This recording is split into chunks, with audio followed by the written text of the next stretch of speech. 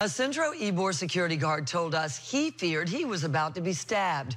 He insists this Facebook video does not show what happened before things turned violent.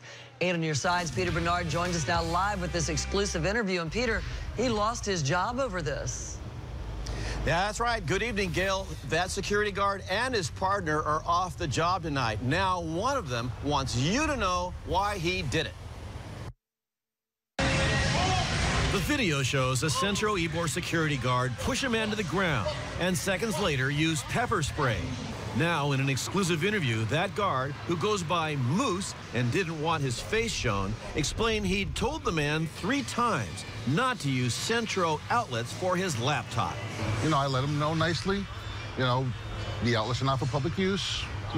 First 3 times he left, no problem. But the 4th time, he insists the man got aggressive. He became verbally abusive and, told him to leave again, and he threatened to stab me.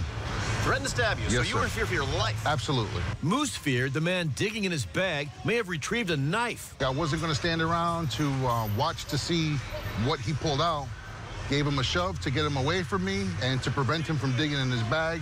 He came up with closed fists, and I sprayed him. Some Centro Ybor restaurant managers are defending Moose, saying he is always fair. Works with the police force hand in hand, and has been an asset in making sure that the problems that existed in yesteryear of Ybor City are quashed. Always very professional. Has never once seen anything unprofessional about him. He's always been a very stand-up person whenever we needed something here in Centro Ybor to help us out. The security company out here at Centro Ybor fired Moose and the other security guard. He's a father of 4. He's currently trying to find work. He thinks his firing is unfair. Gail? Peter, what about the guy who took that video and then put it on Facebook? What's he saying? I spoke to Peter Pepper, and that is his name, and he says the firing is legitimate. He said those guards needed to go, and he has concerns. Anyone here has that kind of behavior, that should not happen. Gail? All right, Peter Bernard reporting live tonight in Ybor City. Thank you.